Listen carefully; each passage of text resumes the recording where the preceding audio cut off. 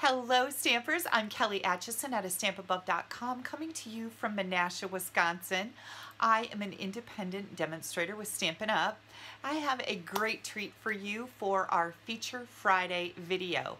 Today is August 23rd, 2019, and I am excited to tell you that I have a brand new online class that goes live today.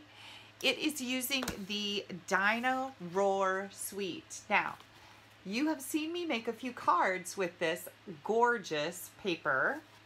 We also have the Dino Days stamp set and the Dino dies. Holy cow, there is a whole bunch of dies here. Now, rather than feature a card today to introduce my online class, which is what I usually do, I'm going to show you how to make an adorable box so that if you get the online class from me, you will have a box to put it in, and this is going to make a fantastic gift or just a really cute box to hold your cards. Let's flip the camera around and I'll show you how to make one. The first thing I'd like to do is introduce you to the sizes of cardstock that you're going to need to make this box. And one thing I recommend is to cut everything, and then you can stamp along with me, push pause if you need to, rewind, watch it again, whatever you need to do to be successful in making this box. So the first thing I've got here is some pretty peacock cardstock. I chose that because it is one of the many colors that is included in the Dino Roar Designer Series paper. So I've got two pieces here. Both of these are 7 1/16 by 6 11/16. Now that sounds like a really odd measurement. So in case you are a little measurement impaired, I'm with you there because sometimes I feel like I am. When you are measuring 16ths, every little tiny notch on your ruler is a 16th. Okay, and then I like to kind of count them in twos. So I go with the bigger notch. So there's a little notch, bigger notch, little notch, bigger notch. So I go 2, 4, 6, 8, 10, 11. 11/16 is one notch right before the 3/4 inch mark. Okay, and of course 1/16 is just one notch after your inch mark. I hope that's helpful. I know I've struggled with that in the past. So we've got 7 1/16 by 7 1/16 by 6 11/16. Two pieces of that. That is the outside of our box. The inside of our box is 7 by, whoops, it looks like it goes this way, 7 by 6.5. Easy peasy, right? Okay, then we have two pieces of Designer Series paper. Both of these are 5 by 6, and also two pieces of cardstock that coordinate with the Designer Series paper in Old Olive. Both of these are 1 inch by 6 3/4. Now, I'm going to bring in my paper trimmer here so we can do a little scoring. Now, if you get confused by which pieces are what here, your outside of your box is going to be just a tad bigger than the inside. So I know these two pieces are bigger than these two. Those are the ones I'm going to start with. This is the outside of my box. And then I want to start on the 7 1/16 inch side. So I'm going to make sure this is the 7 1/16 inch side. That's going to go against your base on your paper trimmer. We're going to score at 1 1/16. So I like to move it over this way, 1 inch, and just one little notch past the 1 inch. And we're going to score that. Now, this is going to be the top of your box. Then we're going to turn it to the side, and we're going to score two sides. And those are also scored at 1 1/16. So there's one side. Now I need to score this side at 1 1/16. Okay, so we've got a score line here, one here, and one here. Easy peasy. We're going to do that to both pieces. Those are our two pieces. Now we're going to take the inside of the box. The inside of the box We're going to score it 1 inch on 3 sides. We've got 2 pieces here, and we're going to start on the long side, which is the 7-inch side. Yep, this is the 7-inch side. We're going to score at 1 inch, and then on both sides. Okay, so here's the top or bottom. It doesn't matter. We can flip it around, but we need to do 1 inch on 3 sides of this piece. So 1, 2, 3. And we're going to do the same thing here. Make sure you're on the 7-inch side. I am. And I'm going to score at 1 inch. And then again and again. All right, there we go. We're done with that. Now we're going to bring in our designer series paper. This is 5 by 6, and we're going to score at 11/16 on the long side. So this is the 6-inch side. This is the longer than the 5-inch side. So put the 6-inch side against your baseboard. We're going to score at 11/16, and that is 1 mark before the 3/4. Okay, so 1 little dash before the 3/4. We're going to score, and we're going to do the same thing on the other side, 11/16. Okay, so this is what we have on our designer series paper. Okay, do the same thing to the other one.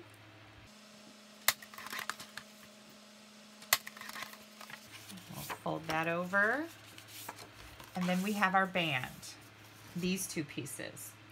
We're going to score 1 1/16 of an inch from both ends. So 1 inch plus 1 little notch on both ends. Now once we get this done, it's all about putting your box together and embellishing it to make it absolutely fabulous. 1 1/16, okay? So that's what we've done here and here. Now, I'm going to move this out of the way, and we are going to burnish all of our folds. And I'm just going to speed up my camera so you don't get bored and fall asleep on me. There's no sleeping and stamping.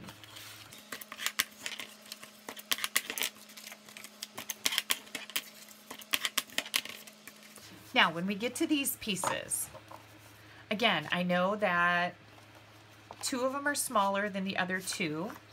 We're going to take our paper snips, and we're going to snip up to that score line, and then we're going to notch out a little piece like that and a little piece like that. This is just going to make our box fold a little nicer.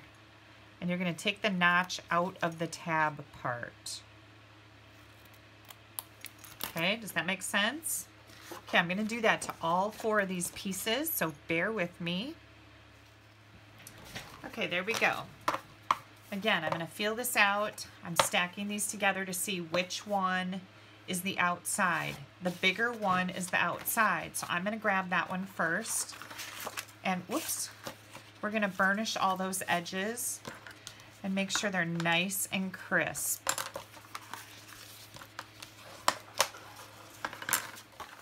Okay, here we go.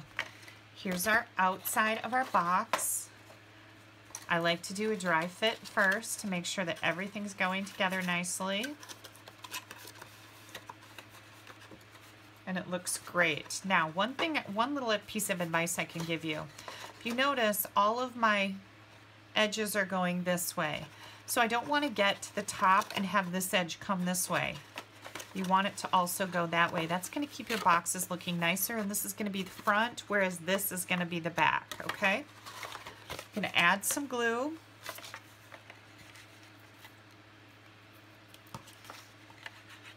Now, if you wanted to stamp up your box, you would certainly do it right now before you put it together. I am not stamping up my box. We're going to decorate it with designer series paper. Okay, so see how I'm stacking it here. Again, I'm just going to give it that dry fit. I want to make sure it's nice and square.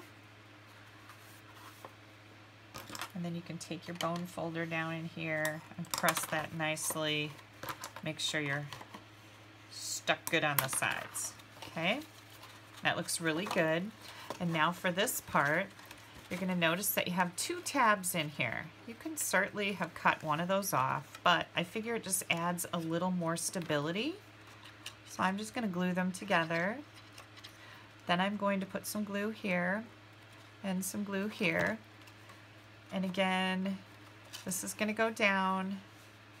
I'm going to make sure that this tab is going the same way. It's coming this way. So this one's going to also come this way.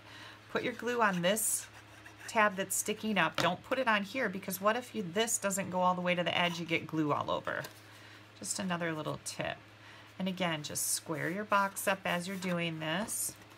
I'm going to stick my hand down in there and get those tabs stuck down. That way they won't cause interference on the inside either.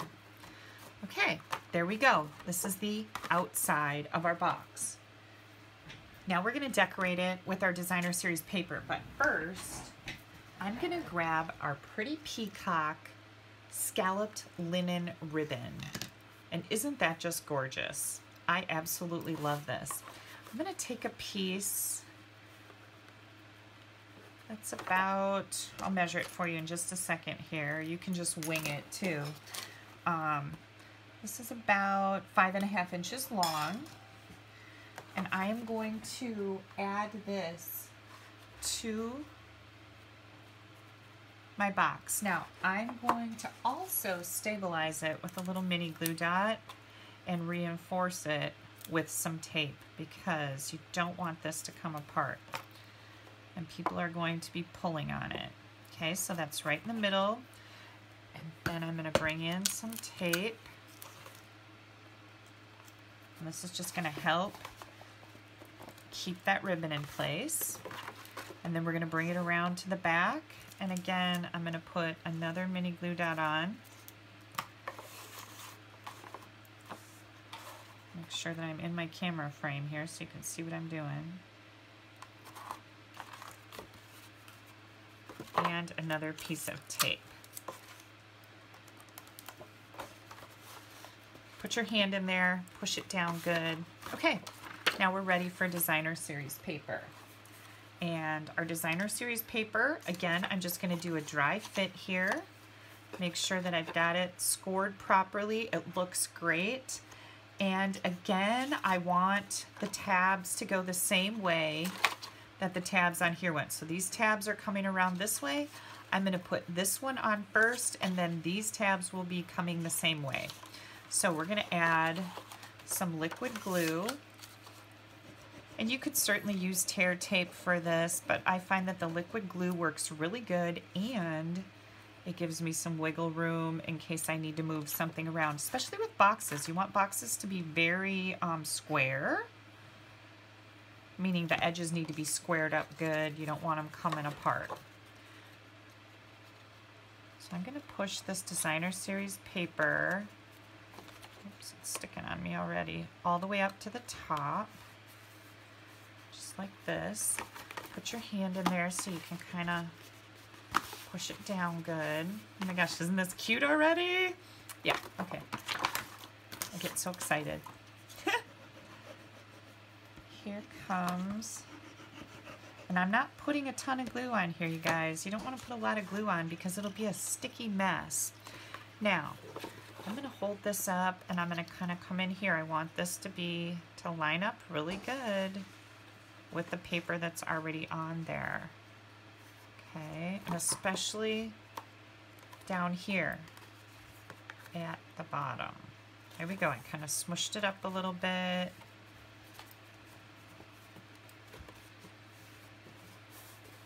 Here we go. And I'm going to push it down good. Get those sides sealed down. All right. Then we are going to take these strips and we're going to add those. And again, the tabs should go the same way. So this is the back. Oops, look at that's not sticking very good right there. Now it looks good. Okay, this is the back. I'm going to add glue right here, and we're going to kind of put that in the middle of this designer series paper layer. Does that look like the middle? Looks a little high. Let's pull it down just a tad. There we go. And now I'm going to add glue to the sides.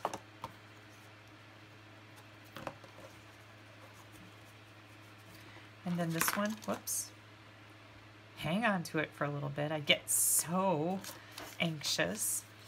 Then I'm going to do a little bit of glue on here. Now I'm going to line this tab up on the side first before I push this down onto the front of my box. So you want to make sure that these are lining up.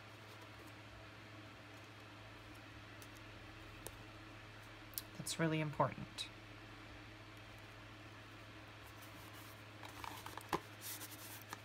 So here we go. Now I'm going to add my glue here. Because you want it to look neat and uniform, right? You don't want it to be kittywampus. There's your redneck word of the day.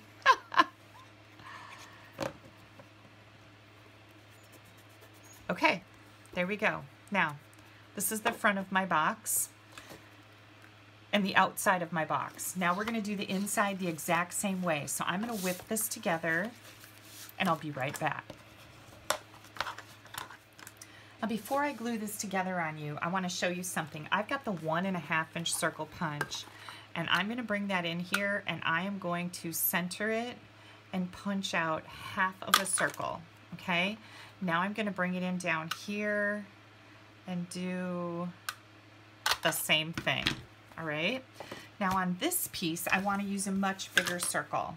So I brought out my framelit that's about 2.5 inches and I'm going to die cut half a circle out of this.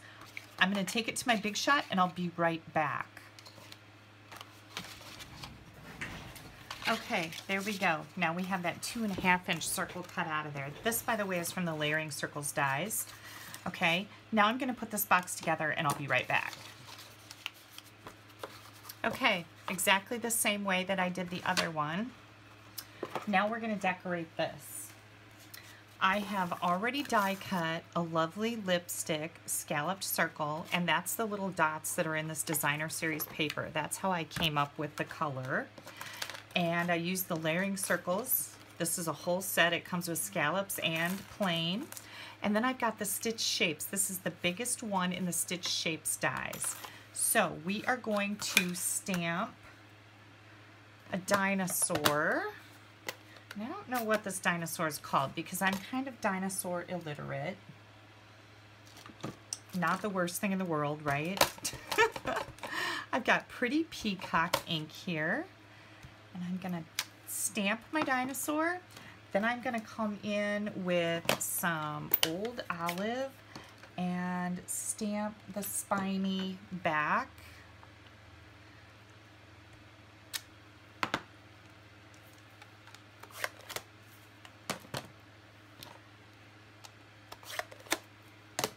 And the really cool thing is we have dies that will cut these all out. So here is our short little stout dinosaur, and here is the spine. Now, little tip for you.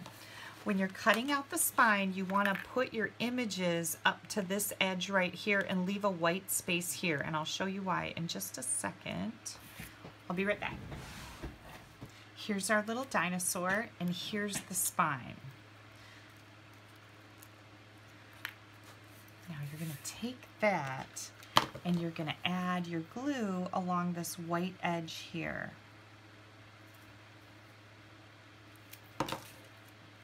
Bring your dinosaur in, and that little spine fits perfectly.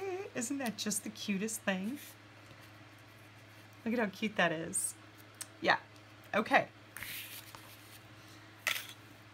We're going to stamp our greeting on here, and I think I want to stamp with lovely lilac, lovely lipstick. And my little dinosaur is going to go, well, I've got a smudge right here, so I'm going to see if I can cover that up with my dinosaur, and I can. So I'm going to put my little Friendosaurus right there. It says, thanks for being a Friendosaurus. And I'll tell you what my idea is with this little box. Here are our Dino-Roar enamel shapes. And I think we definitely need a couple of those. Hang on. Got my take your pick tool. Let's get our dinosaur added with some dimensionals here. Oh, look, recycling paper. That's good, right? Yeah. We're gonna add our dinosaur first. Then we're gonna figure out what we're gonna do here. I think it would be really cute to have one of these leaves. Where'd it go? There it is. Oh, these are self-adhesive, so that's really nice. And I'm just gonna put one of these leaves right here, and then maybe a couple of these. Maybe one right there. Oops, it's not gonna come off now. I pushed it down. There we go. Maybe one right there. And one up there. Isn't that cute? We're gonna put that on the lovely lipstick layer. Oops, I got a little bit of glue right there. Hang on. I want that to get on my project. Just that little bit of scallop peeking out from under there, I think is just adorable. Now make sure that I've got the front. Yep, my tabs are going to the back. Here comes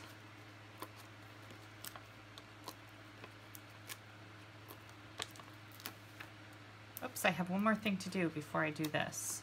I almost forgot too. Now, we can take this ribbon and wrap that around too. Let me see what that's gonna look like. Yeah, I think I like that. Okay, where'd my mini glue dots go? Right here. Now you can make your box as fancy or as plain as you want. There.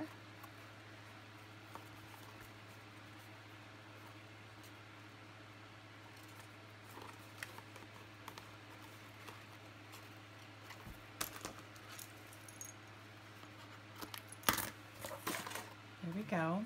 And now I'm going to add some more mini glue dots because I don't like my ribbon sliding around on boxes like this. So I'm just going to put a few more mini glue dots right in the middle. And that's going to help keep my ribbon secured. Oops, that's not really in the middle, is it? I think it'll be okay. And then one, oops, don't stick it down to the paper because that'll be a disaster. One more right there.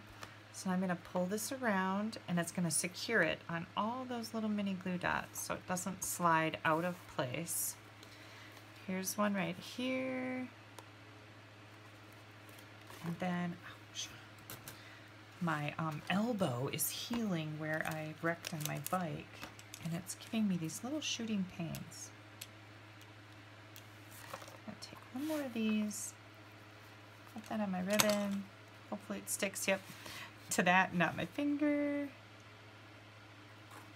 Okay, now I'm just gonna come in here and make sure that those are stuck down good. They look nice and straight and even. And here comes my little label for the front. Then we're going to put our box together and I'm going to tell you a couple things that I came up with to use it for. Oh my gosh, this is just the sweetest, isn't it? Okay, there we go. Now, the online class has 8 cards and a bonus card for a total of 12 cards. These are all the cards in the online class. No, I'm sorry. For a total of 9 cards. 8 cards and a bonus card for a total of 9 cards. And these are all going to fit. Let me see if they're going to fit. Yep, they're going to fit in my box. Look at that. And here we go.